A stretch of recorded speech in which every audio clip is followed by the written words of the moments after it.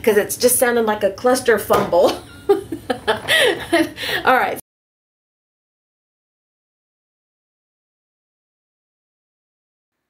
Hey guys, this video was super long, so I'm going to crunch it down and speed it up, and I'm just going to do a voiceover and explain what I'm doing in the video so that it doesn't take so long. What I'm showing you is a pan full of paint that I don't use. It's extra paint, and it is old paint. Some of this paint I've had since in my 20s when I was making dolls and painting their little noses pink or cheeks or whatever. So some of this paint is like 30+ years old. So I'm on a mission to use up some paint. I've been on a mission to use up paper. So I'm on a mission to use up stuff in general. So what I'm doing there is I'm taking some index cards, and I think those are the 5x6 size, I'm not real sure. And I'm going to take extra paint, and I'm just going to start mixing up colors and swiping up the paint on the cards, and then adding some stuff to the cards later on as I go, and making some starter cards. So that's what this video is, just making a bunch of starter cards and the process we're going to go through to get there. I've got my work area clear, and I'm going to start dumping out paint colors on the mat and just start swiping it up with the index card. In a second, the video is going to slow down because Oscar makes a little appearance. He starts scratching at my arm, and then you can see his nose. Look at the bottom right corner of the screen, and you'll see his little face pop in and out a few times. He's so cute. He's so sweet. So I'm just dumping out paint, and in a second I'm going to swipe it up with my card. There he is. You see his nose, and he's going to put his little head in. There's his paw. He's trying to get my attention. He's so cute. I just love this dog. He's like, he wants my attention. Okay, back to work.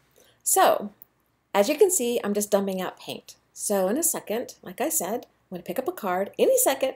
Come on, pick up a card. You can do it. Pick up that card. Go for the card. Go for the card. Shake, shake, shake. Go for the card. All right. No time for... Gee whiz. Just pick up the card. Clean up the mess. There we go. Picking up a card. Oh, put the card down. Oh, more color. There we go. Okay, now mush, mush, mush. Now I'm going to start making my cards.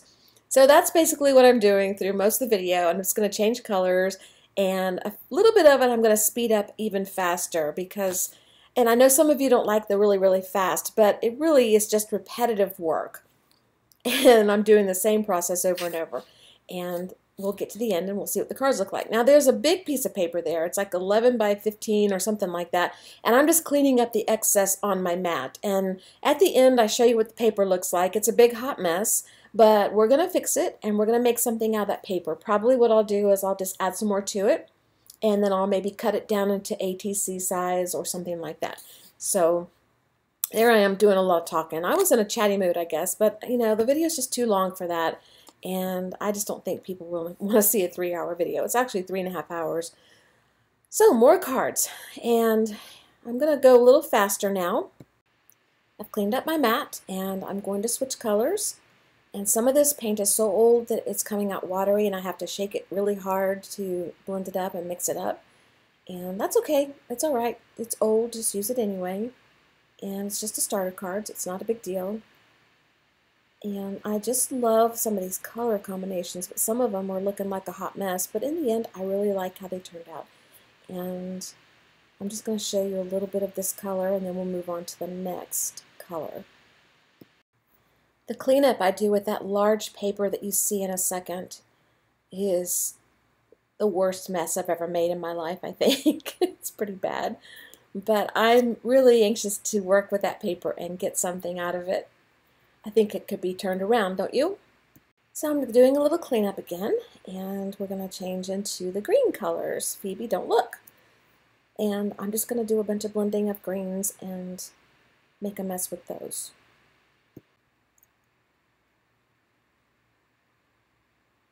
A little cleanup, a little more green.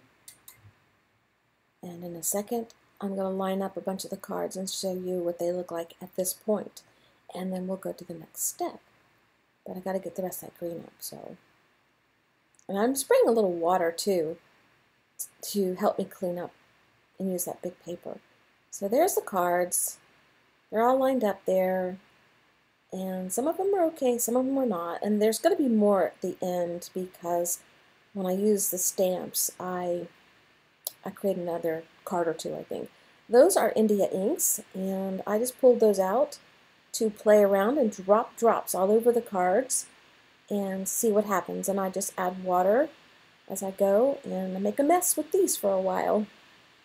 They are permanent inks, so once they dry, they won't move again. And some of the cards look a little better after they're added. I like the green one, and some of them don't. But I keep working at it until I get where I want to go. I like that reddish one, the orangey red one. And I like the purples with the red added. That's pretty. That I don't know about. Well, it's okay. Not my favorite. Anyway, here we are with some stencils now. I keep my stencils in some photo albums, and this is the smaller stencil. Actually, it's the medium-sized stencils, and I'm going through and I'm just picking out the ones I want.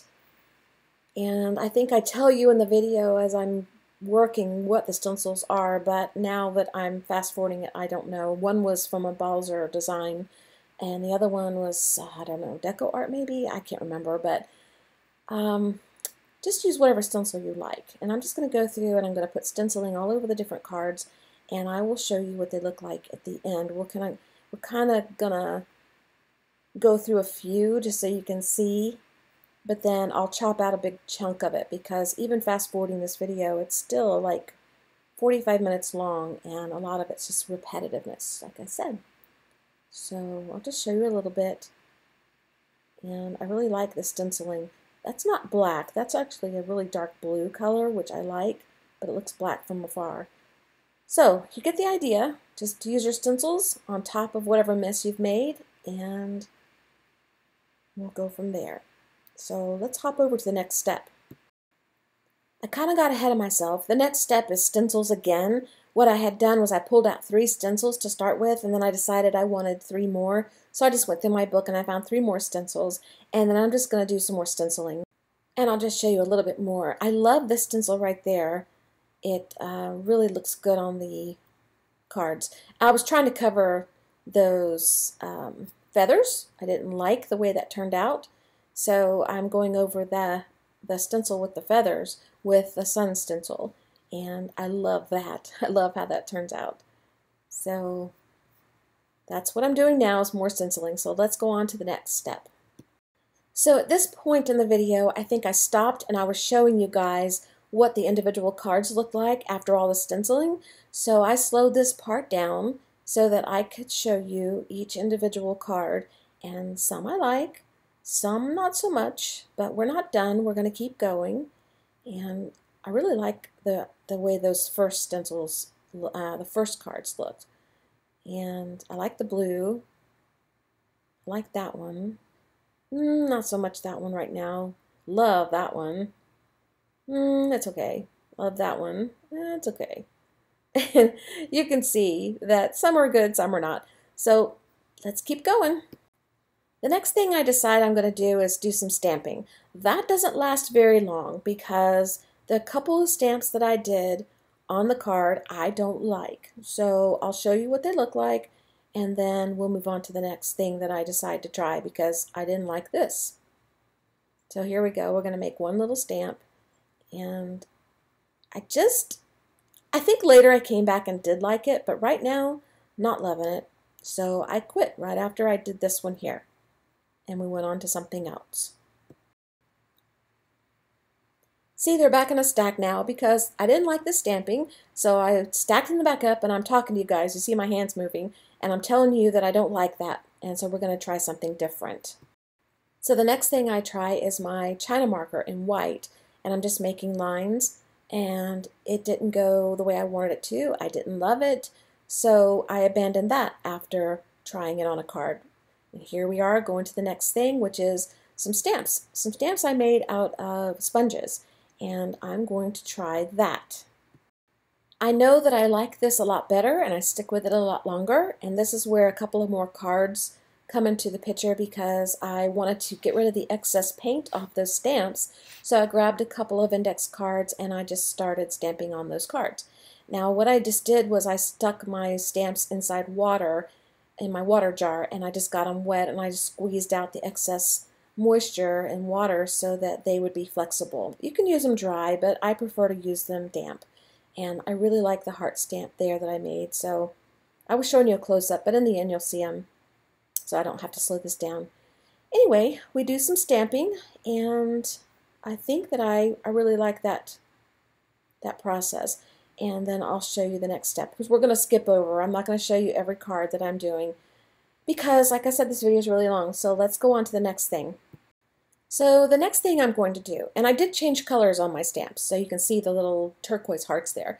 The next thing I'm going to do is I went through my drawer and I pulled out a bunch of rub-ons. I have a bunch of rub-ons I want to use up. If you don't use them after a long period of time, some of them go bad and they don't work anymore. Some of them do work. So I wind up with a couple of pages that don't work, and I have to throw them away because they just aren't any good anymore.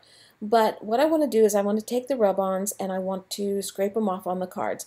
Now those are stickers, and I'm going to use that on one of the cards. I hate it. I don't like the way it turns out at all. So at some point later on, and I don't know if you'll see it or not, I remove all those stickers and abandon that idea. It was just too stark. They were too shiny. I just didn't like it. And I didn't want to take time to try to cover them with paint or acrylic, not acrylic, with ink or anything like that and change the color of them. So I just got rid of them. So the next thing I'm going to do is take this rub-on sheet and I'm just going to start rubbing on, I don't know what I'm showing you. Oh, I'm showing you the date on the sticker. If you look at the stickers of things you buy, there's a little date on there, and you can usually tell, unless they've changed how they do things since I worked in retail, there's a little date on there and you can tell the month that these were, I guess, put on the shelf. But these were back from 2011, and some of them still worked, but some of them didn't. Anyway, so I'm just going to go all over the cards with these rub-ons and just fill it up with different things. I'm not going in any rhyme or reason. I'm not trying to make any kind of scene. I'm just adding the rub-on in different areas on the card. I love that little blue bird in the black heart. That really was pretty, I thought. So after I remove the white sticker, I'll like it a lot better. So I'm going to let you see a little bit more of the rub-on work, and then we're going to go on to the next thing that I do, which I don't remember what I do. This may be the last step. I can't remember. So here's another rub-on package, and I'm going to cut out some of these because this package here I could tell was real sticky and they were going to work really well. So I didn't want everything rubbing off at the same time, so I just chose little pieces of it that I wanted to put on the card, and I cut it out and put it on that way. And I do remember there is another step, so this isn't the last thing that I do. It's kind of hard to remember after you film something a long while ago. This has been filmed for, I don't know, a week or two, and I've done so many other things that I just don't remember sometimes when I go to edit over the voiceover what I've done. I have to speed ahead and see. Anyway, I love that card that's sitting there in front of us, and I think the rub-ons really make it look pretty. So let's go ahead and skip to the next step. You guys get the idea of what I'm doing. I'm just putting rub-ons on the card every which way. So the next step is paint splatters. I decided that I wanted white paint splatters on all the cards. I loved how this turned out. It was a big mess though. I got white paint splatters over everything on my table. I got it all over me, my face, my glasses, everything, because of the way I did it. But it was worth it. You should probably do it in an environment you don't want paint splatters everywhere if you're going to do it. But you know me, I just do it because that's what I want to do at the moment, and I deal with the consequences later. I even got it on my floor and had to go back and scrape up little dry flecks of paint. Probably Oscar had some on him, but his fur you can't tell because he was laying real close to the table. Anyway, the way I was doing this, I love the way the paint fell on the cards. It wasn't just drops, it was like streaks because I used a big brush, lots of water, lots of paint, and I was just tapping it real hard with my hands, and my hands got really filthy too. So I really like the addition to the white paint on the cards. So now that you've seen that and you get the idea, let's go ahead and go to the next step, which is probably going to be me showing you what the cards look like after they're dry. Yep, we're at the end, and I'm going to show you all the cards. I slowed this section down so that you didn't have to struggle to see things flying by the screen. And some of you I know that don't like fast forward. I apologize that sometimes it has to be that way, but this video was over 3.5 hours long, and it would have taken forever to edit it down to a good size. But there is a trick for those of you who don't like fast forward. You can go to the little gear icon on your videos and you can change the settings so that your video plays slow. Now if there's music or talking going on, it will slow that down too. So just mute your sound if you don't want to hear that, and you can slow the video down so that you can see the process a little better. I try to only fast forward the really repetitive stuff so that you don't have to see painting over and over or gluing over and over, stuff like that. So hopefully that helps too. I love how these cards turned out. They, I think, are beautiful. And now I have starter cards that I can use for, well, I don't have all of them. I sent a lot of them out in Happy Mail with the giveaway we just had. And for those of you who contacted me to let me know that your package arrived, I appreciate that. I didn't check all the tracking numbers, but I assume everything got to everybody okay. But those of you who did contact me, thank you. And I can take some of these cards and I could cut them into ATC size, the ones I have left. And I'll probably be making more because these were a lot of fun. And I was thinking after I was watching at the end there where I gathered them all up and I'm doing a little fan flip through, that I could make a journal out of these, and that would be cool. You can see the backs of them are not finished. They're left raw. You can journal on the back. You can cover the back with paper. You can paint the back. You could stencil and play on the back and make them double-sided. You could fold them in half and make them little journals.